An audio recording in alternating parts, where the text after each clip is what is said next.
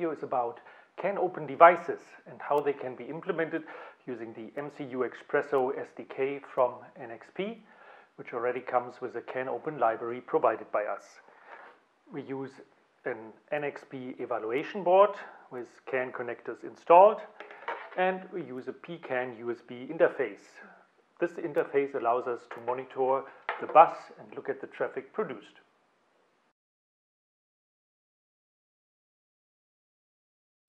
Let's have a look at the available resources online.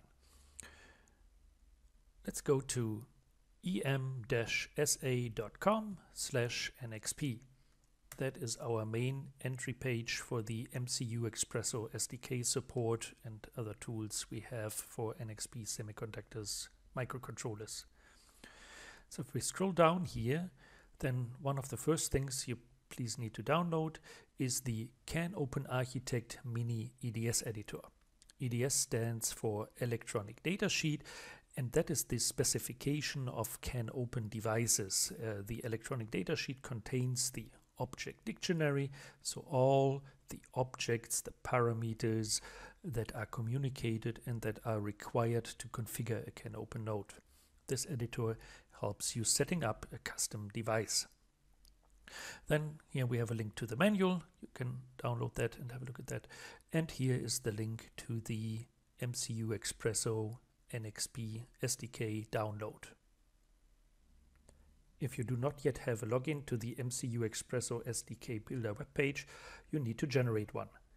Once you're logged in, we can go to Select Boards, Boards, LPC, and the board I'm using here is a 54628, so that's all the way down here. And then we can already select build the MCUXpresso SDK for this. On the next page, you can customize your software development kit.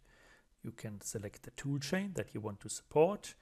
I'll just go here with the MCUXpresso IDE, but you could also use IR, Kyle, or simply say you want everything.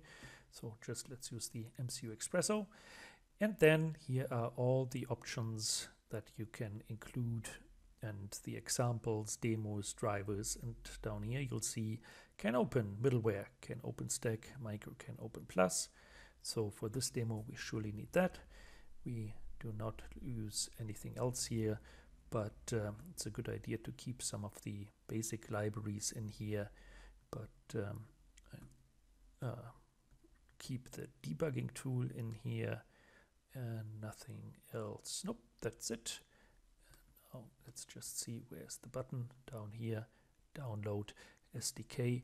This now generates the software development kit as I configured it, so it takes a little bit until it's completed. While you're waiting that your software development kit gets generated, you might want to download the MCUXpresso IDE here to get the latest version. Once the generation is completed, in your SDK dashboard it will show up, and there's another download link here. After clicking that, you'll have to answer some end-user license agreement, but once you accepted everything, you can download a zip file with the entire software development kit.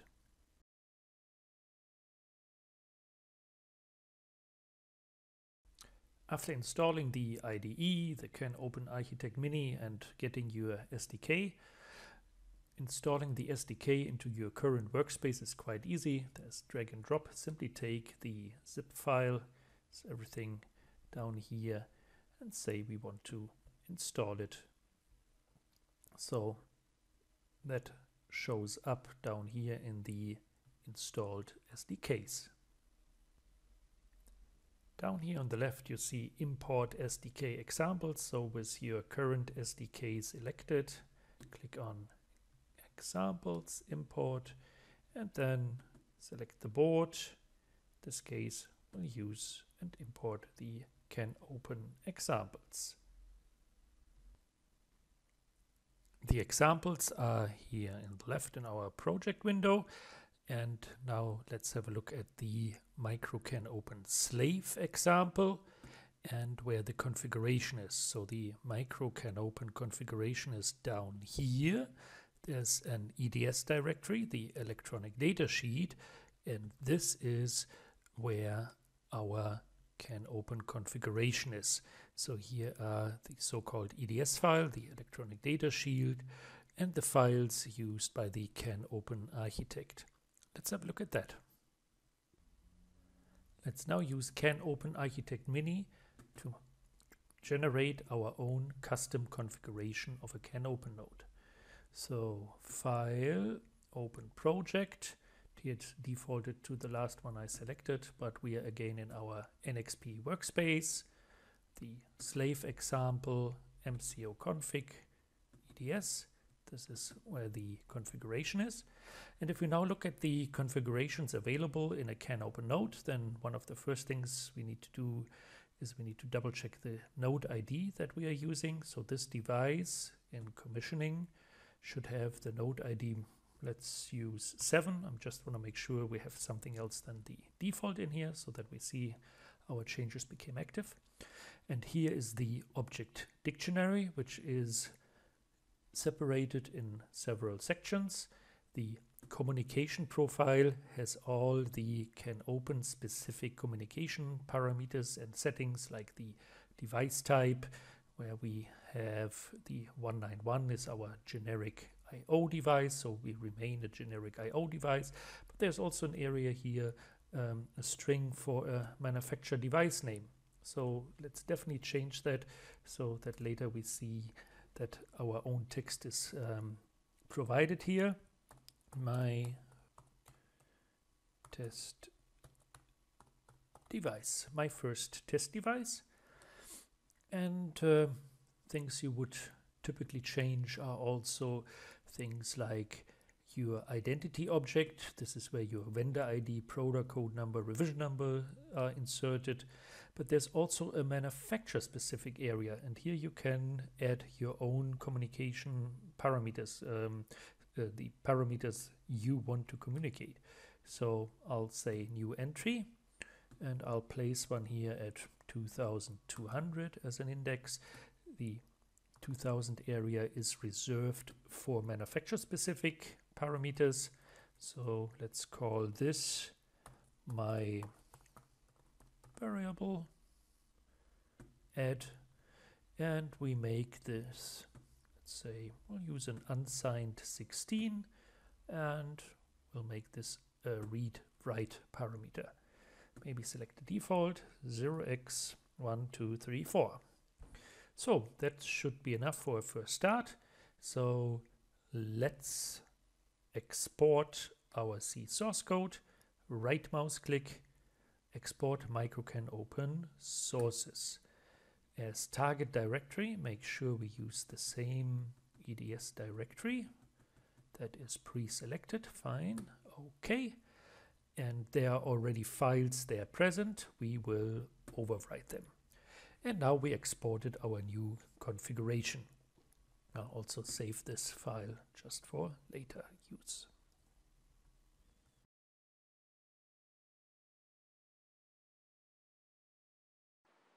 Now let's set up the hardware. I have a UART cable, regular DB9 connectors.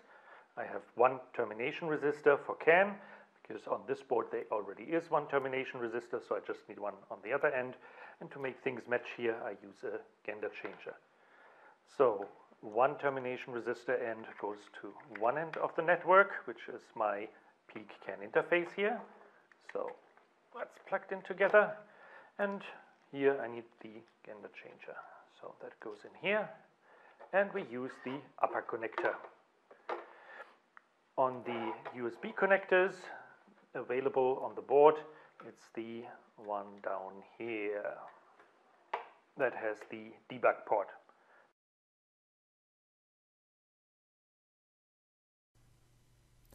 There are various tools available to monitor and analyze CAN or CANopen networks.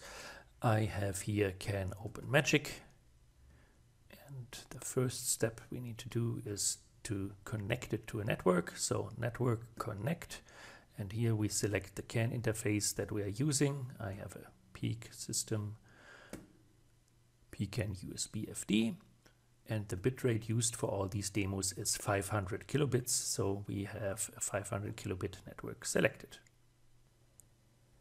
In the MCUXpresso IDE, we can now download and start our code. So I'll simply go here on Run, Debug As, go to the MCUXpresso link server.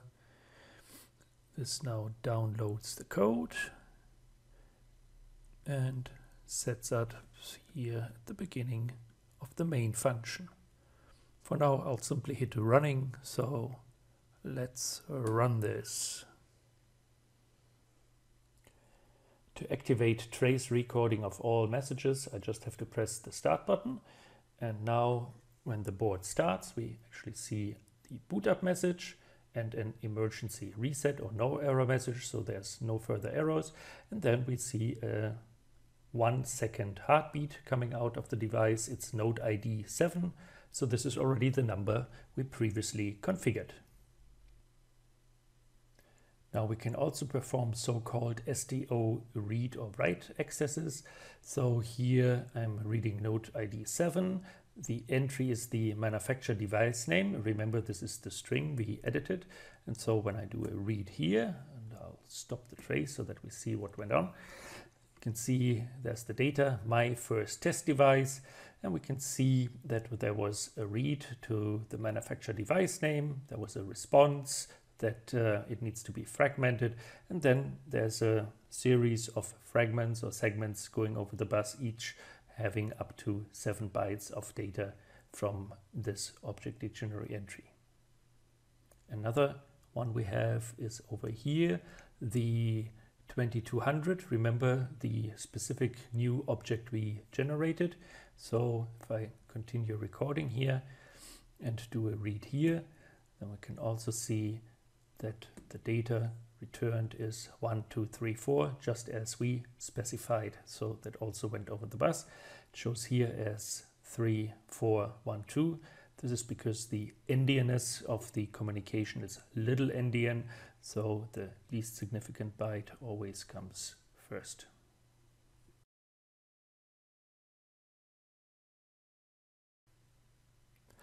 Let's modify the code a bit and work with the variable we created.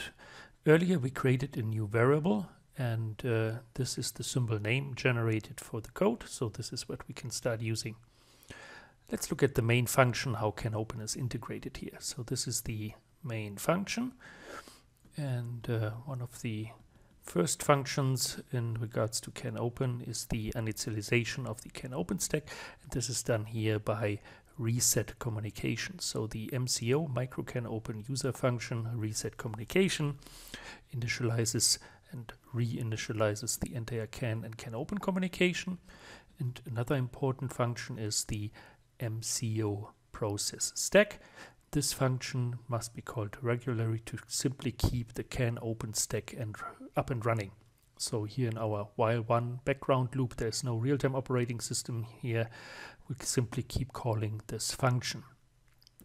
Another function called is the user process, and this is only called when our own network management state is operational. So if we are operational, then we start the user process. And this user process works with all the inputs and outputs. There's a little demo implementation here, and I added the following test. I want to change the variable at 2200 that we generated depending on what gets written to it. It's a read-write variable, and this has no specific meaning here. I just want to make sure that we see how it works. So we read the data that is at this location. So read process data, and it's a 16-bit value, and here is the index, the offset that we are using to address it. So this variable gets written to analog in. Now we say if this analog input is 1, 2, 3, 4, then we set it to 5, 5, 5, 5. If it is 5, 6, 7, 8, then we set it to A. And then we need to write it back to the process image of the CANopen stack. That happens here. So analog in 2 bytes is written back to write process data to the process image of the CANopen stack. Let's compile and build. So we'll go to slave, say, build project. That was already completed, so that was fast. And let's start using it. Run debug as MCUXpresso. Downloading to the board now. For the beginning, let's simply start running. Okay, now we can look at our CANopen magic screen, see if this example is running. So here we already see the heartbeat again, it's pre-operational. And if we read the variable, do a read here, then the current value 1234 is still there. Yes, it's still pre-operational. We are not yet in operational mode. Now let's switch the device into operational mode. We can send a network management message and simply say switch to operational. And as you can see, the node is now communicating a lot of PDOs here. I can change that to fixed. So this way we see the display of each message as it comes in. And if we now read again, now it's operational. Sure enough, it changed to 5555 because that is what our code did. When it detected that it's 1234, it's actually changing it to 5555. And now we can do the other part of this test. If we write 5678, it should be set all to AAs. So if we do a write now, so we wrote the data. Now let's read it back and do another read. And look at that, it's AAAA. Thanks for watching, and please don't forget to check out our other videos.